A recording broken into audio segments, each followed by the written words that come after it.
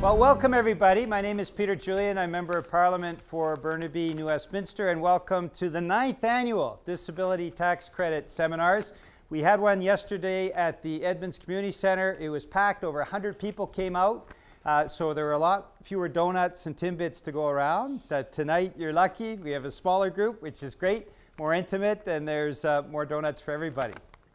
I am very pleased to welcome here tonight live streaming across Burnaby and New Westminster, and indeed across British Columbia and right across Canada, and you could even say around the world.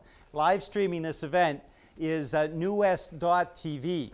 And I'd just like to introduce the team that is here from newwest.tv. They do fantastic work in the community, and they live stream public events so that they go right across our community. And indeed, because there's interest beyond our community, it goes to other parts of the province and other parts of Canada.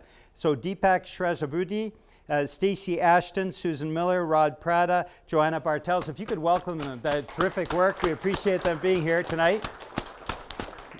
We also have Spring Herald, who is our American Sign Language interpreter, who is here tonight. And two people that have done enormous work to prepare both last night and tonight in my office, Sandra Bell, my constituency assistant, and Teresa Ho did a terrific job in setting this up tonight. Now, this is an important annual tax credit seminar. We have been trying to get the word out in the community now for 9 years. And you may have heard back in 2012, the federal government prohibited Revenue Canada employees from actually providing information about these important programs. So what we're endeavoring to do tonight is to make sure you have the information and your families have the information, but also, even more importantly, that you get the information out to other people in the community. It's very important that families that have a person with a disability in the family are aware of the tax credits and the benefits and programs that are available to them. And since the federal government doesn't like to talk about it, we think it's very important to let you know about it so you can let other people know about it in the community. So we're going to start tonight with a special guest who is kind of the poster boy for the disability tax credit. Tonight there will be 4 parts. After the first 3 parts, we'll be stopping for questions, and we're going to be handing out a microphone so we can get it live streamed on newwest.tv. The whole presentation will take less than an hour. And then for those folks who've got all the information they need, you can leave. Other people who may have specific questions regarding their family or regarding casework, I'm pleased to stay for another hour afterwards and sit down with you individually. Okay? Does that sound good to everybody? Well, we're going to start then with my friend George Doring, who is right there standing beside me. And I've done this presentation now right across Canada in over 100 communities. And George is the poster boy. Tonight, he's actually here to tell his story. Please welcome George Doring. And I'll give you the mic here, George. Okay. There you go. For testing. Yep. It's for the TV, yeah. Anyway, the first time I attended Peter's seminar was in 2009. And since I'm disabled, I thought this is a good chance to learn more about it. So I went to his seminar, and I was very pleased to learn what he had to say. And I wrote a letter after that, and I read it to you, even so you can read it here, which is hard to say. Hard to say, okay, I'm not used to it. I attended a meeting chaired by Peter Julian, MP for Burnaby, New Westminster. That was before we changed this thing again. It was a well-prepared information meeting regarding disability tax credit. Since I had a disability since 1960, I did not know there would be some relief from the federal government until our MP held those meetings. I was able, after my doctor witnessed the form T2201, that I was markedly, and I pressed it again, markedly disabled, to get a tax credit for the preceding 10 years. Only 10 years they pay back, but they do pay back if you're markedly disabled. my tax credit amounted to, now get this, $13,012.52. Thank you, Mr. Julian, I call him Peter now. Thank you, Mr. Julian, for caring. Sincerely, George. Now, I got the check here, or two checks. They send me one pretty quick and another one for adjustment, because they adjust for 10 years. And you have to be markedly disabled for vision, or feeding, speaking, dressing, hearing, walking, mental functions, or elimination, which I'm suffering from. I got gastrointestinal difficulties and digestive problems. I don't want to go into detail. Thank you. Thank you very much, George.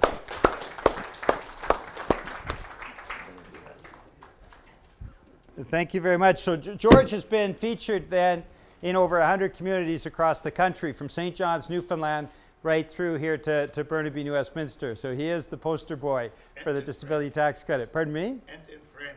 And in French and in English, yeah, in the both official languages. So we'll start off now with the first part, which is on the disability tax credit. And I've got Teresa helping me out. As George mentioned, you're eligible for the disability tax credit if on Form T2201, and we'll come back to that in just a moment, a qualified practitioner certifies any of the following. So you only have to qualify for one of these four categories. First, that you're blind. Second, that you have a severe and prolonged impairment in a physical or mental function that markedly restricts your ability to perform a basic activity of daily living. George mentioned this, and we'll come back to the issue of being markedly restricted in just a moment. Thirdly, and remember, you can only need one of these, as a result of significant restrictions in two or more basic activities of daily living, including vision, the cumulative effect is equivalent to being markedly restricted. So you can be restricted in one activity, or you can have some fairly significant restrictions in two activities, and that cumulative effect can be the same as having a disability in one activity. And the fourth, and as I mentioned, any one of these qualifies you for the disability tax credit. You need and dedicate time specifically for life-sustaining therapy to support a vital function. So even if you don't have a disability, if you have to have life-sustaining therapy, you can qualify for the disability tax credit. Now, what are the basic activities of daily living? George just mentioned them, but they bear repeating. It's things that would just be common sense. These are activities that are essential for daily life. It's speaking, feeding, hearing, dressing, walking, mental functions necessary for everyday life, and we'll come back to that in a moment, and elimination, bowel or bladder functions, as George mentioned. For him, that is what qualified him for the disability tax credit, elimination, bowel or bladder functions. Those are the basic activities that, if they are restricted, can qualify you for the disability tax credit. Now, markedly restricted is the definition that Revenue Canada uses. And what they mean by that is all or substantially all of the time, that means 90 to 100% of the time, an individual is unable to perform one or more of the basic activities of daily living, even with therapy and the use of appropriate devices and medication. Now, what that means to be markedly restricted is that it takes you at least 3 times longer than it would take you if you didn't have the disability. So if 90 to 100% of the time it takes you at least 3 times longer to do something, one of those basic activities of daily living, than it would take you if you did not have that disability, that would mean that you could qualify for the disability tax credit. And as I mentioned earlier, you can have a cumulative effect. It's significantly restricted. If you don't meet the criteria for markedly restricted, 90 to 100% of the time it takes you 3 times longer than a person without the disability. If you have a number of basic activities that are significantly restricted, 75 to 90% of the time it takes you 3 times longer than a person without that disability, then the cumulative impact of those disabilities could qualify you for the disability tax credit. And we have life-sustaining therapy. This is therapy that supports a vital function. Kidney dialysis is one example. Lung therapy would be another. But to qualify, the individual has to dedicate time for the therapy at least 3 times a week for an average of at least 14 hours a week. We're talking about fairly significant life-sustaining therapy, 3 times a week for an average of at least 14 hours per week. And we're talking about prolonged disabilities, and that's an impairment that has lasted or is expected to last at least 12 months. So sometimes I'll get a question like this. I had a car accident. For 6 months, I couldn't walk. And then following that, I went through a rehabilitation program. It took me 3 months. And after that rehabilitation program, now things are going well. I can walk, no problems at all. But for 9 months, I was disabled. Do I qualify for the disability tax credit? And the answer, of course, is no, because you need to have been disabled for at least a period of 12 months, or that your doctor expects the disability to last at least 12 months to qualify for the disability tax credit. Now, who can fill out the disability tax credit form? A medical doctor can do it for all kinds of disabilities, an optometrist for vision, an audiologist for hearing. My wife is a clinical audiologist, so she often will fill out these forms. Occupational therapist for walking, feeding, and dressing. Psychologist for mental functions. It can also be psychiatrists, of course. Speech-language pathologist for speaking. Physiotherapist for walking. That is not the only list, but this gives you an indication of the specialists that can fill out the disability tax credit form. But of course, your family doctor, if he or she is familiar with your disability, can fill out the form for all of these disabilities. So you have the form. Well, we'll just finish the presentation, then we'll go to questions. So the form T2201, the Disability Tax Credit Certificate, is really the door that opens up for the disability tax credit. Does everybody have a copy of the Disability Tax Credit Certificate? It says right on the top, Sandra has some additional copies. Does anyone not have one? The Disability Tax Credit Certificate? Does anybody not have this? Everybody has it? Okay, terrific. Well, thanks, Sandra. We'll start off by turning to page 2. On page 2, you'll see the self-assessment questionnaire. And that's really the starting point. After tonight, we'll finish up the presentation. You'll take a few Timbits, put them in your pocket, go home. Then you can sit down at your kitchen table and go through the self-assessment questionnaire. That'll give you a sense of whether or not you might qualify for the disability tax credit. Go through the self-assessment, and that'll give you an initial sense before you decide to go visit your doctor. So that's the first step to take tonight. Take a Timbit and read the self-assessment questionnaire. Second thing I'd like to show you is on the back, on the final page. We go right to the back. You'll see in the bottom, you'll see a box that says certification. Everybody see that? There's a number of boxes. It says tick the box that applies to you. This is for your medical doctor. And you have a bit of a challenge ahead of you if your doctor is anything like my doctor, because you're going to have to get your doctor to sign this, but also to write legibly their address, their name, the date, and telephone number.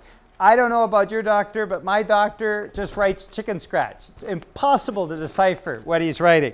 So you got to make sure your doctor writes legibly and make sure that it's fully filled out, because the reality is Revenue Canada is going to try to verify if it's a valid doctor. So you've got to have a telephone number that is readable, an address, and a name as well. We'll make sure it's all written legibly. And then the third point is, if we go to page 6, mental functions necessary for everyday life. We go to page 6, mental functions necessary for everyday life. Often people will ask me, somebody who has Alzheimer's disease, can that person qualify for the disability tax credit? And if you look at page 6, mental functions necessary for everyday life, you'll see the second point, memory. For example, the ability to remember simple instructions, basic personal information such as name and address, or material of importance and interest. So of course what that means is somebody who has Alzheimer's disease can qualify for the disability tax credit. So you've got your T2201, the disability tax credit certificate. You've done the self-assessment questionnaire. You've got the qualified practitioner, your medical doctor, who has signed the document and written legibly on it so that they can contact your doctor. It's important to note you can submit the form T2201 to your tax center at any time during the year. Don't wait for next year's income tax. Once it's completed, you can come by my office, which is on 76156 6th Street, just up here at 15th Avenue. So not far from New Westminster Secondary School. You can go up, but we'll send it in for you. But make sure you do it as soon as possible, particularly if you have a disability that dates back at least 10 years like George did. If you wait a year, you're going to lose a year of eligibility, which means you could be losing $1,300. It's more important that that money be in your pocket than in the federal government's. So make sure you don't delay and submit the form as soon as your doctor has filled it out. Now, if the disability tax credit is not approved, you can check the explanation against your application. Sometimes it's just that the doctor forgot to sign, or that the doctor wrote chicken scratch, so Revenue Canada wasn't able to verify whether or not it was a valid doctor. So that's the first step. You can also send in additional information to the Disability Tax Credit Unit of your tax center for another review, and you have the right to file a formal objection to appeal the decision.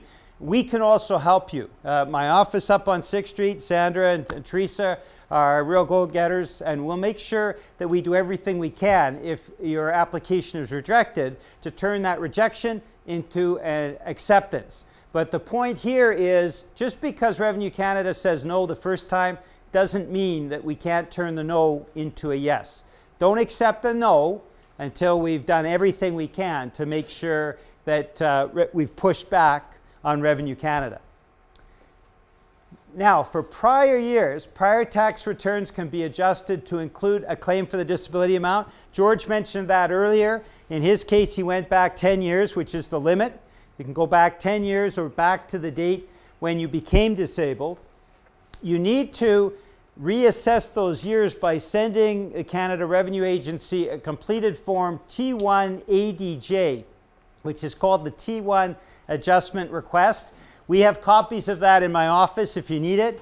And what you do is basically fill out a form for every year that you want reassessed. So if you're going back 10 years, it doesn't take long, but you're going to have to send out those 10 requests to reassess each of those previous years. The good news is, for future years, you don't need a new form T2201 if your medical doctor has said the disability is permanent. Revenue Canada is pretty good on that. They'll just assume that from now on you're disabled and you don't need to refile that form every year. Now, the disability amount is a non-reimbursable credit. That means that what it does is it serves to reduce your income tax payable, or it provides your reimbursement on income tax that you've paid in the past. Now, for some people with disabilities, they don't necessarily pay income tax. So that won't help you as much. However, the good news is, as it is retroactive, it's also transferable. So if you can't use the full disability amount to reduce your taxes to zero, you can transfer the amount to your spouse or common law partner. And if they're paying taxes, they can then take that amount, get the reimbursement on your taxes paid in the past, or reduce your income tax to be paid as a family. You can also transfer it to another supporting person who can claim any unused amount as a disability amount transferred from a dependent. The one catch is we're talking about family members that live under the same roof.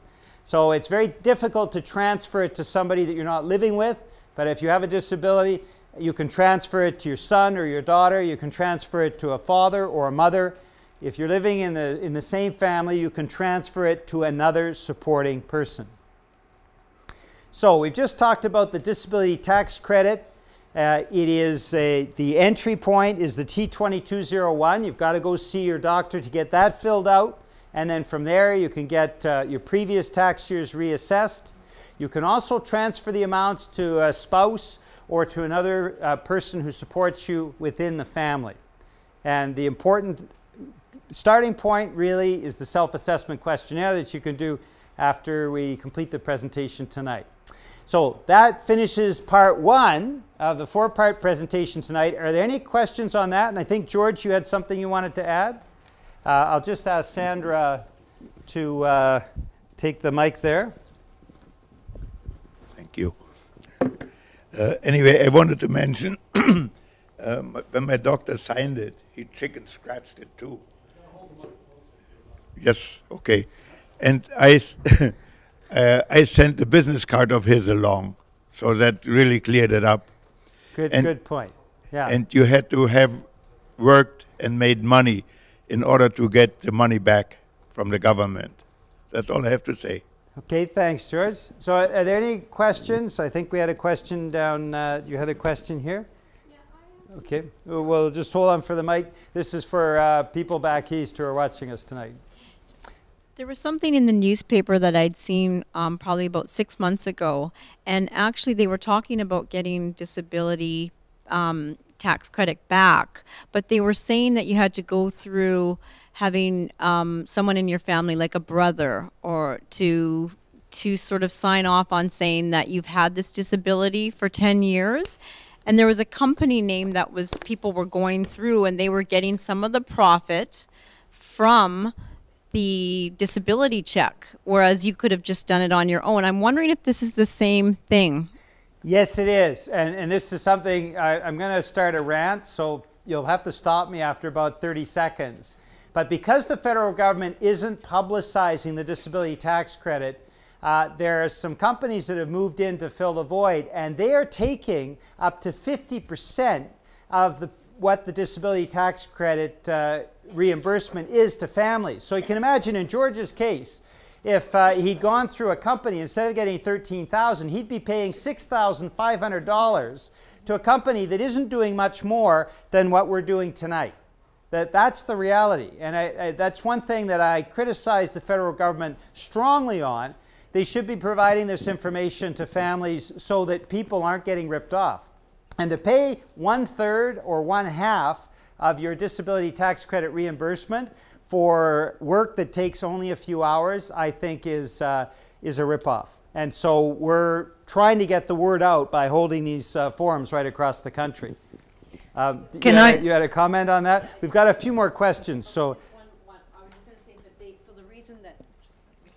So I guess the reason that they were asking for a brother or somebody to fill it out was because they were not doing it properly, going through the I'm not sure, but the ads that I've seen are basically they're taking anywhere from 1/3 to 1/2 Okay, of the reimbursement. We got a question here and 2, 3 more. We'll take 4 or 5 questions, and then we'll move on to part 2. Yeah. Thank you. You're a lovely man, so thanks for having us all here. Nice. That's lovely. You just said. No, I'm in a rant. How many times can you actually apply for this? And one thing I'd really encourage you to do, Mr. Wonderful MP, is private members bill, that this paperwork, the disparity is insane. Because with that mental function part, my son has autism. We've been turned down. The child sitting next to him has autism. They get it. So you look at that, and it all comes down to how the doctor fills the form out. We have a lovely doctor, but he's way too positive when he does forms. So I think that's something that also needs to be addressed. So we've reapplied, but how many times can you apply for this? Is there a limit if we're turned down again? No, there's no limit in the number of times you can apply, but maybe we should sit down afterwards and talk about your specific case.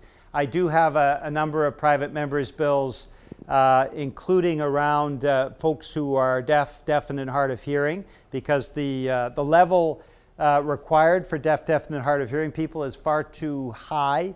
And so it's the bill that I have has been endorsed by the Canadian Hard of Hearing Association and the Canadian Academy of Audiologists.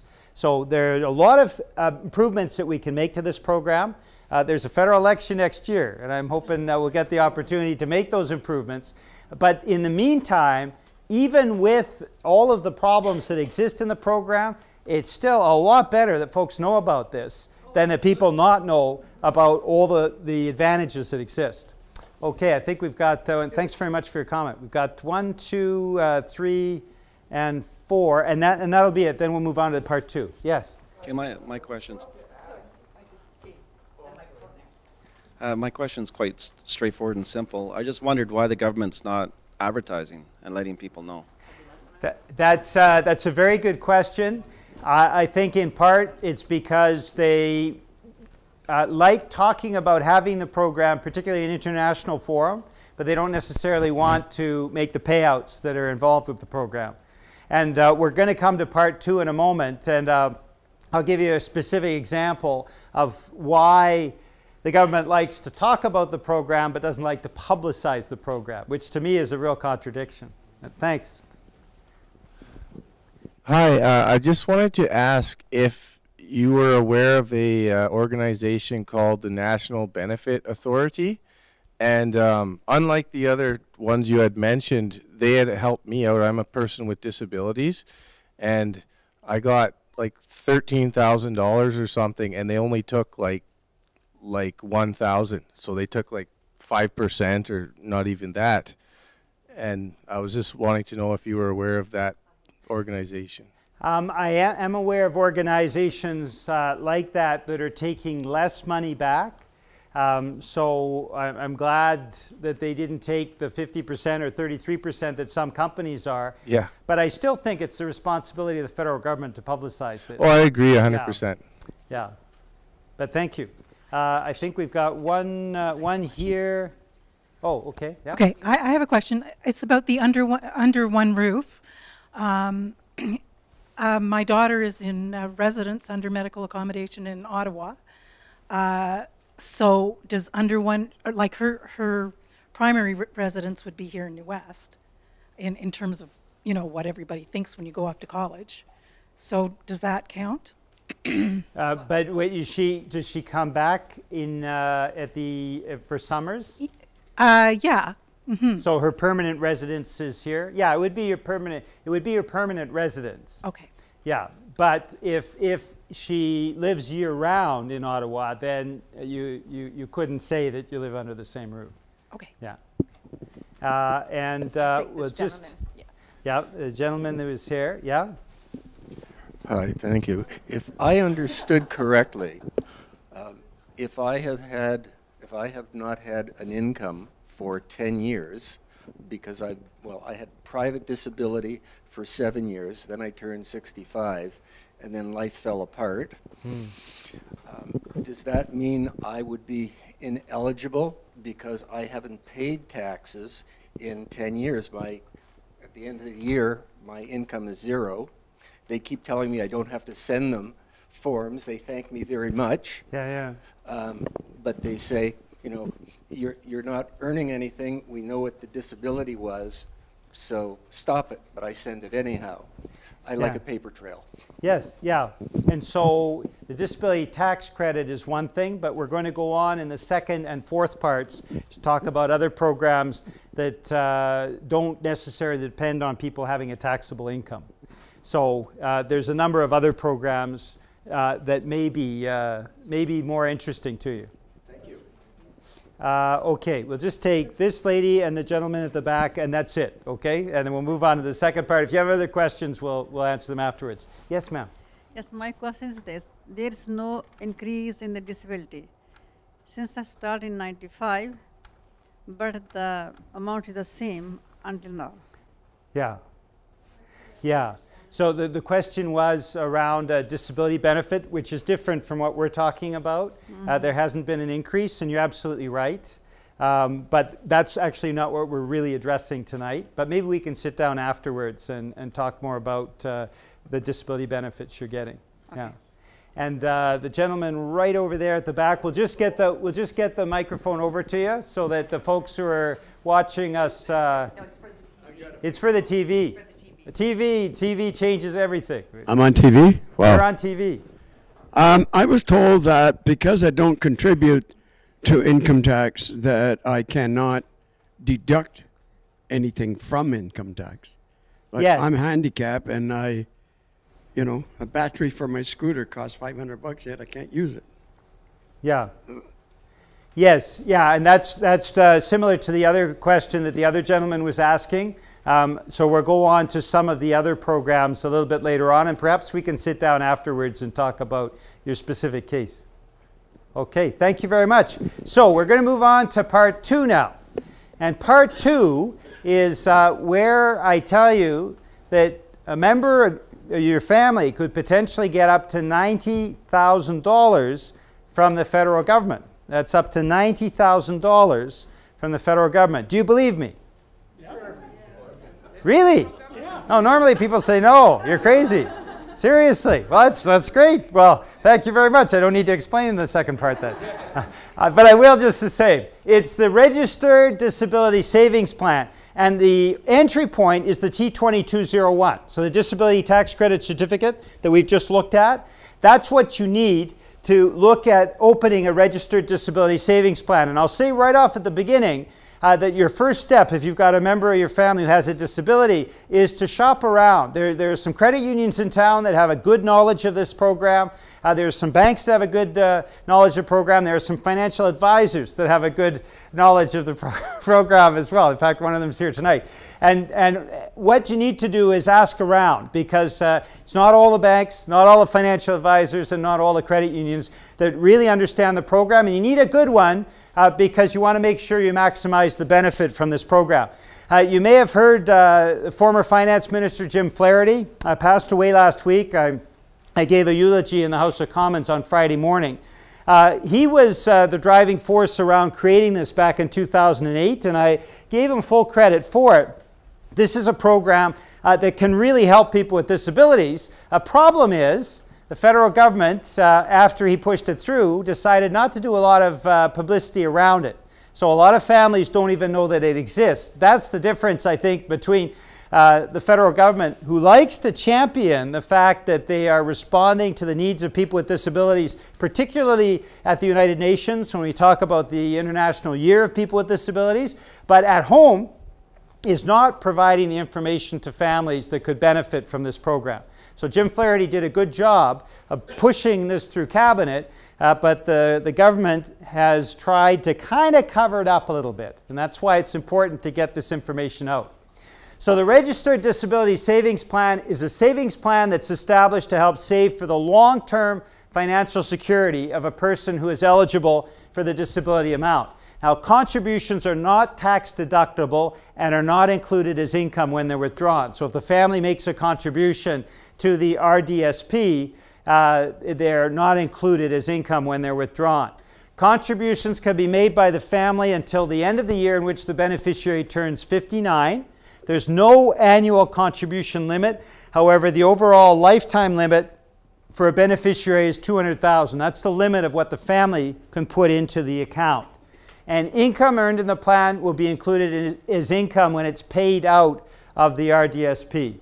So that's interesting. The family can contribute up to $200,000, but what's in it for the family? What is the particular benefit that comes with this? Well, it's because there are two federal programs designed to supplement funds in the RDSP. The Canada Disability Savings Grants and Canada Disability Savings Bonds. Now, these are two programs that come from the federal government that help to supplement the amount that the family puts into the RDSP. First, the Canada Disability Savings Grants. So let's say the family puts in $1,000. The federal government is going to pay a matching grant of 100% or 200% or up to 300% depending on family income. So if the family puts in $1,000, the federal government will put in $1,000 or perhaps $2,000 or up to $3,000 depending on family income. That's when it starts to get interesting. Now, an RDSP can receive matching grants a maximum of $3,500 in any 1 year and up to $70,000 over the beneficiary's lifetime. So $3,500 over 20 years, that makes the maximum of $70,000 in the RDSP from the savings grant. Now, here's the catch and something that's important to note. The grant can be paid into the RDSP on contributions made up until the December 31st of the year when the beneficiary turns 49. Now, so that means that we're talking about a program that is particularly helpful to people who are as young adults. Though I was in Sherbrooke, Quebec a few weeks back, and a deaf woman said, "I'm 48. Is this program going to help me?" Well, the reality is you can go back to 2008 retroactively, which is when the program was begun. And in her case, even at 48, she can go back to 2008, and in her case, she would have gotten about $12,000 in matching grants. So it is a benefit even to somebody who is at 48, but for an adult in the mid-20s, they can really maximize all of the benefits that come from the program. But that's not all. There's also the Canada Disability Savings Bonds. Now the government will pay income-tested bonds of up to $1,000 a year to low-income Canadians with disabilities, regardless of the amount contributed. So even if you do not have a penny to put in the account, the government, after testing the income, could be providing up to $1,000 a year. Now it's $1,000 a year times 20 years, which makes a lifetime bond limit of $20,000. It's the same limitation. The bond can be paid into the RDSP until the year in which the beneficiary turns 49 years of age. So even in a case where somebody has no income, they can still benefit through the Canada Disability Savings Bonds. Now, who can open an RDSP? The beneficiary, the person with a disability, can do it themselves, or if the beneficiary is a minor, a child or a teenager, another person can open this for the beneficiary if that person is the legal parent of the beneficiary, a guardian, tutor, or curator of the beneficiary, or even a public department, agency, or institution. So, the government gives and the government takes away. Exactly. So, here's the catch. The RDSP is a long-term savings plan. When money is withdrawn from the RDSP, all the grants and all the bonds paid into the RDSP during the 10 years before the withdrawal must be paid to the government, must be repaid. That's a very severe penalty. So we're really talking about, ideally, a 30-year time horizon, 20 years to maximize the grants and the bonds, and another 10 years to lock in that money so that the federal government can't penalize you by taking back grants and bonds paid during the last 10 years. Now, it's the same situation if the beneficiary passes away. It will not go to their estate. There will be the penalty of all grants and bonds that have been in the RDSP for less than 10 years. But of course, all the other money, including the private contributions, investment income earned, and grants and bonds that have been in the RDSP for more than 10 years, they would be paid to the beneficiary or the beneficiary's estate. So, we've talked about the Registered Disability Savings Plan, that you can get up to $70,000 from matching grants, up to $20,000 for bonds, which makes a total of $90,000 potentially that you can get from the federal government. Now, there were a couple people that said no when I asked earlier. So now do you believe me that you can get up to $90,000 from the federal government? Yeah? Yeah? Okay, good. So with the RDSP, you can benefit from that. And particularly when you think of somebody in your family who has a disability, a young adult or a teenager or a child, this can really make a difference over the long term to secure their long-term financial security. So are there any questions now? This is the end of part 2, so we're more than halfway through. Are there any questions on the Registered Disability Savings Plan? And I'll ask Sandra to bring the mic so that folks watching from Toronto and Winnipeg and other points beyond can hear your questions. What happens to people who are on fixed incomes and after 10 years they get the $10,000 or $20,000? Does that interrupt their benefits that they're getting already? No. You mean when they start to withdraw money? Yes. Yeah. I mean, at this point, no, because the money that you're putting aside is a contribution from the federal government. There is, if you have a certain level, because there is income tax that would be deducted if your income is high enough, that would be the one thing to watch for. But the major concern is making sure that you're locking in that money so that you're not penalized for the grants and bonds. So you actually get to keep that as well as the investment income. Okay, thank you. Thank you. We have a question at the back there.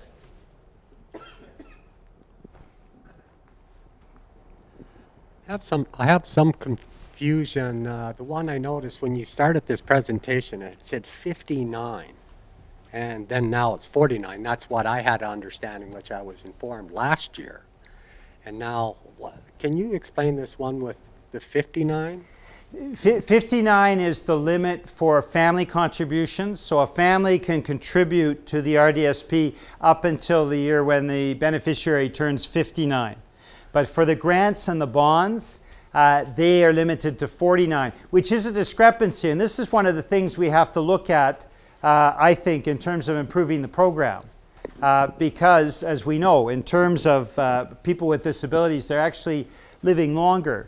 The 49 is something that some disability groups has criticized as being too low in age.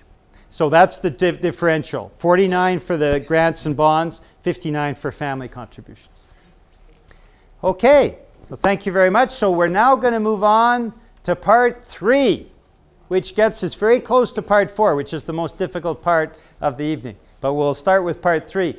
Part 3 is on medical expenses. Now, medical expenses, you know about. These are non-reimbursable credits. So what they do is they reduce your income tax to be paid, or they give you, of course, a reimbursement on income tax you've paid in the past.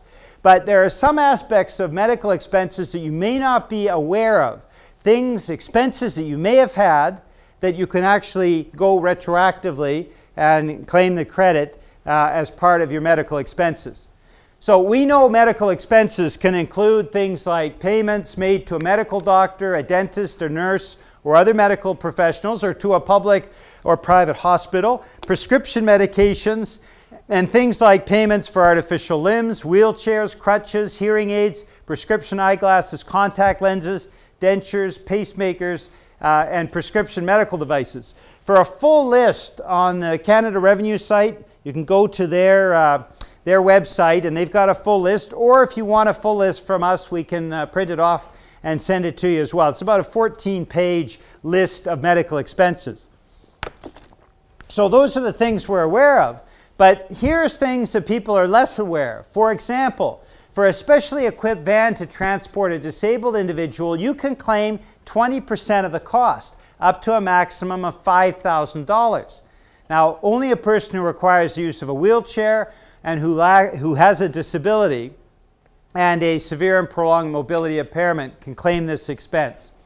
Also, additional costs of building or renovating a principal residence to allow for more accessibility for a person with a disability, that can be claimed.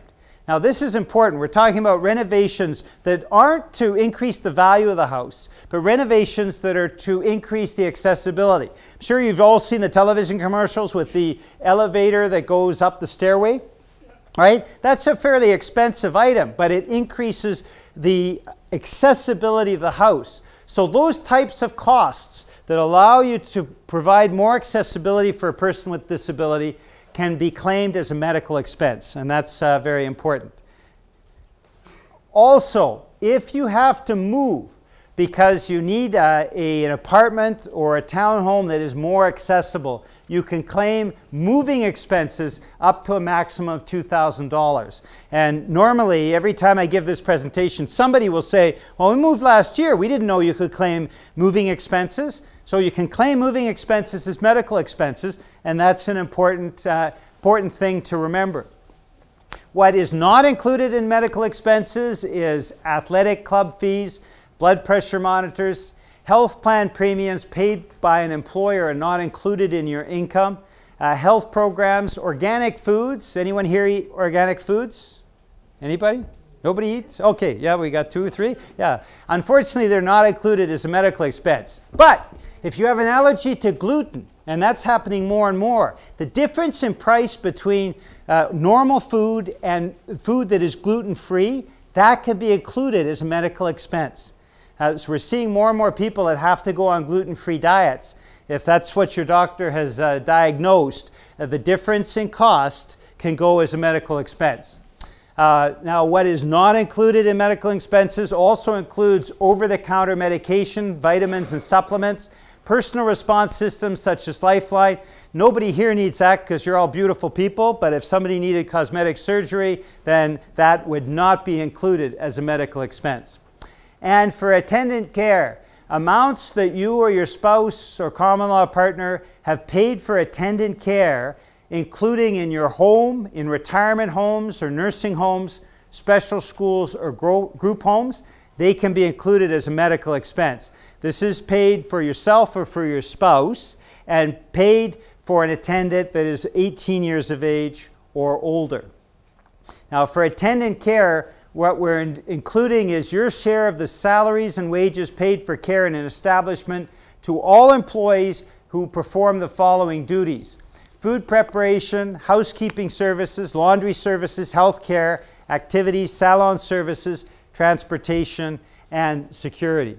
It doesn't include basics like rent, food, cleaning supplies, maintenance of common areas and outside grounds, and salaries and wages paid to employees such as administrators, receptionists, groundkeepers, janitors, and maintenance staff. And of course, if you're receiving homemaker services in your home, you can only claim attendant care expenses for the period when you're at home and need care or help. So if you go off on vacation for a few months, you come see me in Ottawa during the parliamentary session, you can't claim the homemaker services at the same time as you're away from your home. So that makes sense. Now, there's also medical expenses, transportation, and travel.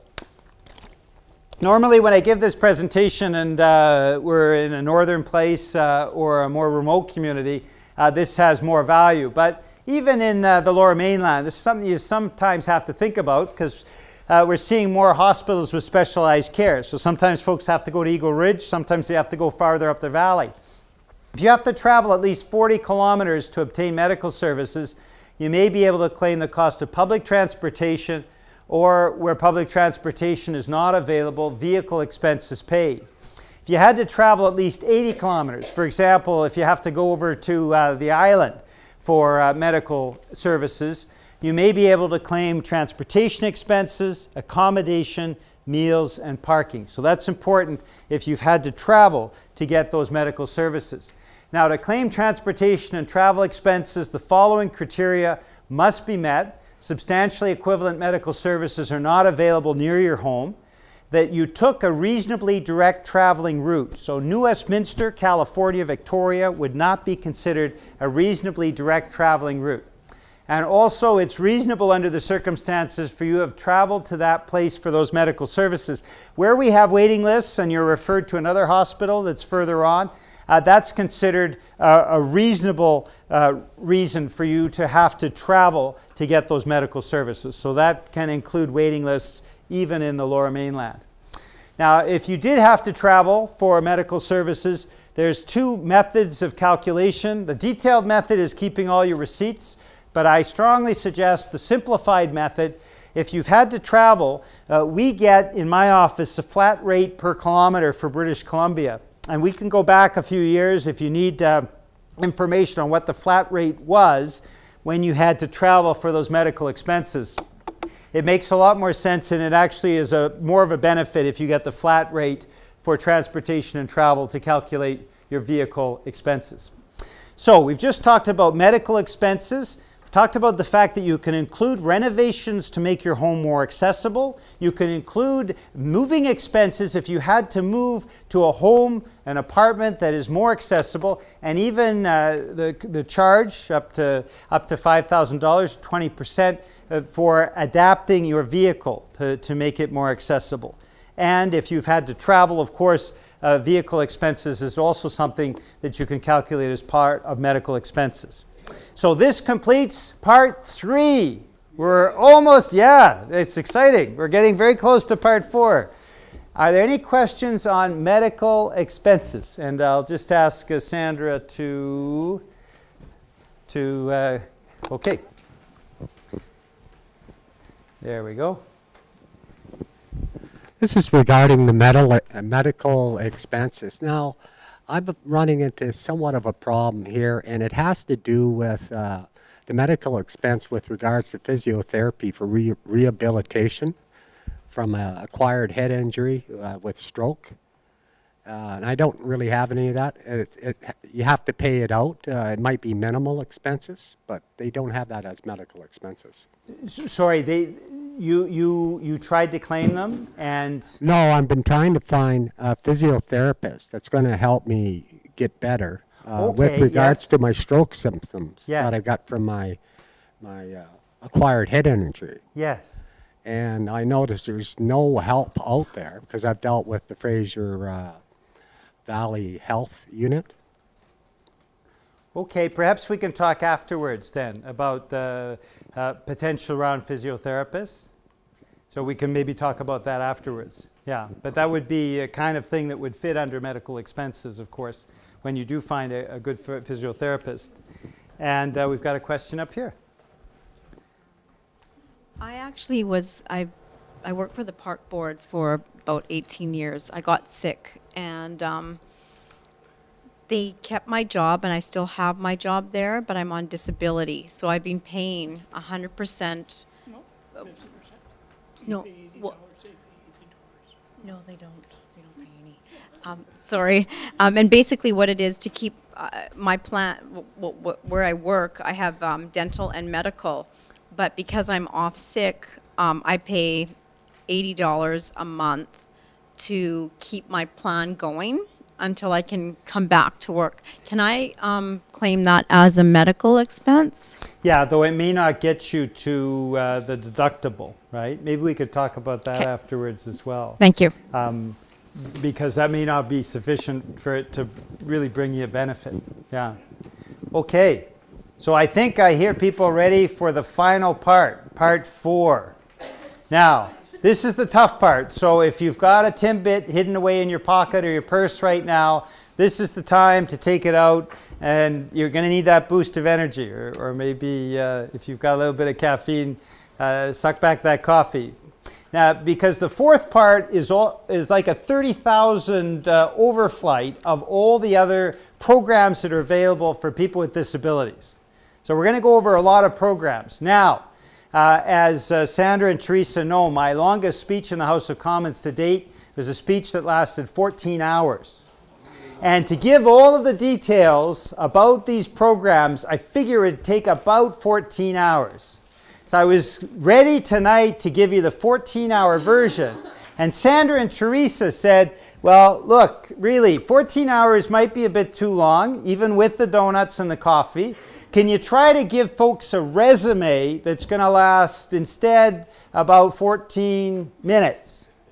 So I just want to test the crowd to see which one you prefer. We do have a lot of donuts. We've got a lot of coffee. I'm ready to go. I've had 2 cups of coffee, so I can last all night. Who would like the full 14-hour detailed presentation of part 4? Wow, you're all wonderful people. Take extra donuts. Who would like the 14-minute resume and sleep in your own bed tonight? Oh, it's close, but I think the 14-minute won out. So we'll give you the 14-minute resume of all these other programs. Now, if you'd like a copy, rather than taking notes, because there's a lot of things that are going to come up in the next few minutes, we can send you a copy of this presentation. This presentation is a bootleg presentation that comes from Revenue Canada itself. It came from an employee who was very upset because the government cut out Revenue Canada's ability to actually give these presentations in the community. So one of the employees sent us this and said, please make sure everybody knows about these programs. So we can send you a copy of the presentation. Just let us know, and we'll make sure that we get it out to you. And so that way you don't have to take notes. If you see something here that you like or you're interested in getting more information about, we can send you the presentation and we can follow up and give you additional information. Okay? So now in 14 minutes, here are all the other programs you need to think about. And we start with the caregiver amount. And this is an amount that can be claimed on your income taxes if you maintained a dwelling where you and your dependent both lived. Now, the dependent may be you or your spouses or common law partners, child or grandchild. It could also be you or your spouse's brother, sister, niece, nephew, aunt, uncle, parent, or grandparent who is resident in Canada. In addition, the dependent must have been 18 years of age or older when he or she lived with you and dependent on you due to an impairment in physical or mental functions. It can also be if he or she is you or your spouse's parent or grandparent. If they're 65 years of age or older, you can qualify for the caregiver amount, and you calculate that on your federal worksheet. Secondly, disability supports deduction. Now, this is somebody who has a disability who can claim attendant care expenses and other allowable expenses that allowed you to go to school or earn an income. Now, we've already talked about attendant care expenses under medical expenses, right? But that's for medical expenses, attendant care expenses in the home.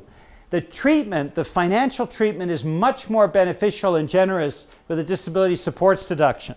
So if you include them all together and you claim all the attendant care, what Revenue Canada will simply do is lump them all in as medical expenses. You don't get as big a reimbursement. So make sure you separate out the attendant care expenses that were intended to help you go to school or earn income from employment, because you'll get a more generous benefit or income tax credit with the disability supports deduction. Now, up until now, we've been talking about non-reimbursable credits. So we mentioned earlier about credits that come when you pay income tax. This is the first of the two programs that are refundable credits. So even if you do not pay income tax, you can potentially benefit from the refundable medical expense supplement.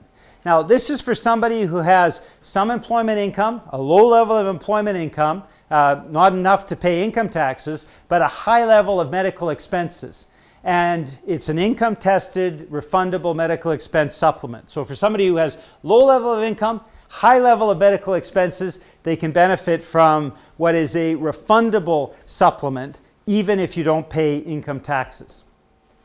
We also have the amount for an eligible dependent under 18 years of age and the amount for infirm dependents 18 years of age or older. Now, in both cases, they say all it takes is a letter from the doctor. I would strongly suggest you go with the form that we talked about at the beginning of the evening, the T2201, because you're going to have to see the doctor anyhow, number one. Number two, the reality is if you get a letter from your doctor, all you can access is these amounts. Whereas if you get a T2201 signed by your doctor, you can access all of the programs that we were talking about tonight. So for these amounts here, I suggest the T2201, and that's something to calculate in terms of your income taxes. We also have the child care expenses. There's no age limit for a dependent child for whom the disability amount can be claimed. One thing to note, expenses claimed may reduce the disability amount supplement. For all people, not just people with disabilities, we have the children's fitness amount, children's arts amount, and tuition, education, and textbook amounts. Revenue Canada says that for a lot of families that could benefit from those amounts, they don't actually take advantage of it. So that's why they like to remind people about those amounts, though they're not strictly related to disability issues. Then we have the working income tax benefit. This is a second reimbursable credit. So even if you're not paying income taxes, for somebody who has a level of income, some income, even though they don't pay income taxes, and they have a disability with a T2201, they can get the working income tax benefit, again, income tested. And we have the child disability benefit. It's a component of the Canada Child Tax Benefit, and it's for a child under age 18 who is eligible for the disability amount. Now, there's two programs for home buyers that when you're buying a home for a person with a disability, you can access those programs even if you're not a first-time home buyer. The first is the home buyer's amount. If you're eligible for the disability amount or you're buying a home for the benefit of a related person who is eligible for the disability amount, you do not have to be a first-time home buyer to access the home buyer's amount. As with medical expenses, it must allow the person with a disability to live in a more accessible environment. But as a family, you can access the home buyer's amount even if it's not the first time home. And it's the same with the home buyer's plan. If you've heard about this program, normally it's only available to people who are purchasing a first home. But if you're doing the acquisition of a home, you're buying a home for a person with a disability, again, to make their life more accessible, you can access the home buyer's plan a number of times.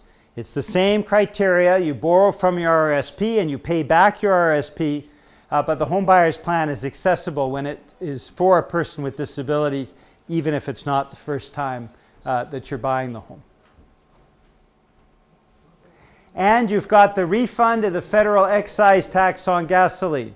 And that takes the form XE8, which makes me think of James Bond for some reason. It's the application for refund of federal excise tax on gasoline. Now, it doesn't matter what you use the gasoline for. Even though the federal excise tax is less than 1 cent a liter, and you think about it, if you come, for example, and visit me in Ottawa during the parliamentary session, otherwise I'll be here, you drive across the country, you're driving all the way back, that's thousands of kilometers, you could be getting a refund of $50, $60, $70. That's better than nothing, right? So even though it's not a lot of money per liter, it's something to think about. If you're a person with a disability, you can get the refund for a federal excise tax on gasoline. And we have the GST HST rebate as well. A rebate of GST HST payable on the purchase price that relates to the modification of the vehicle. Now, we've already seen modifying the vehicle. You can apply that as a medical expense, but you can also get the GST and HST completely reimbursed. And we have the rebate of the GST HST paid in error on medical devices and supplies, personal care, or other exempt or zero-rated supplies. So, those are a lot of programs that exist. To finalize, to conclude tonight, we've got a cartoon from Revenue Canada, and I'll just read it to you. The first panel says, it's a woman obviously from Revenue Canada, and she says, Revenue Canada again, having trouble completing your tax form? Well, not to worry. In panel 2, she says, simply pick up your phone and give one of our agents a call. That's all there is to it. In panel 3, she says, easy, you bet. So why wait? Call us now and get the information you need. And this gentleman has obviously called Revenue Canada. He's been on hold for probably a long time because he's passed away in the meantime. You can see sort of a skeleton there, and his wife says, is the line still busy, Revenue Canada?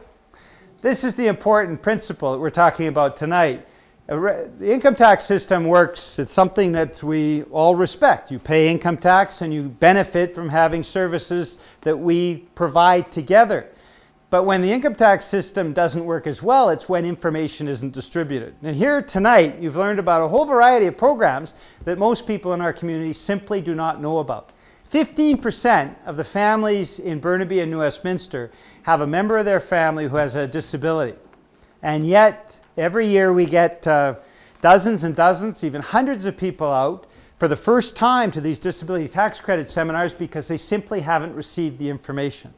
So what I'd ask you to do tonight, following this meeting, if you found it useful, if you get a copy of the presentation as well, to circulate it as widely as you can to your friends and neighbors and family members. Well, let's make sure everybody in Burnaby and New Westminster is aware of these programs and can benefit from it. Because what that'll mean is millions of dollars coming back to this community, which helps small businesses, it helps jobs, and it certainly helps the families that benefit. So I hope you find the information that we've given you here tonight interesting. Please let us know if we can send you a copy of the presentation. I'll be around afterwards to answer any questions that people have, personal questions or issue questions. And so I'll be pleased to sit down with you then. And I'd like to thank George for coming out as well. And I'd like to thank all of you for coming out tonight. Please take a donut or Timbit before you leave. Enjoy your evening, and thank you for coming out to this Disability Tax Credit Seminar.